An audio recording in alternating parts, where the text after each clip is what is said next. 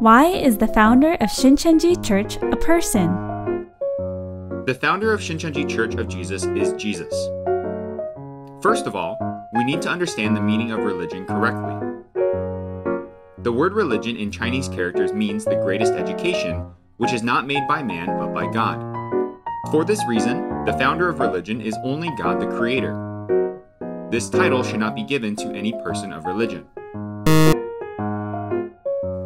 For example, if a person is entrusted with a vineyard by its owner, that person cannot become the owner of the vineyard. If a church has a sign saying, Church of Jesus, the owner or the founder of that church is Jesus.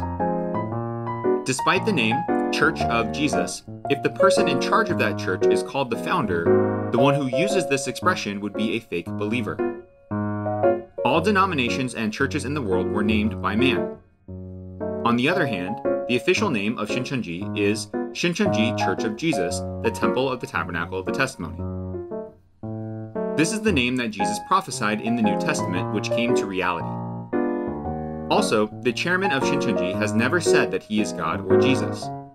For these reasons, it would be incorrect to call him the founder.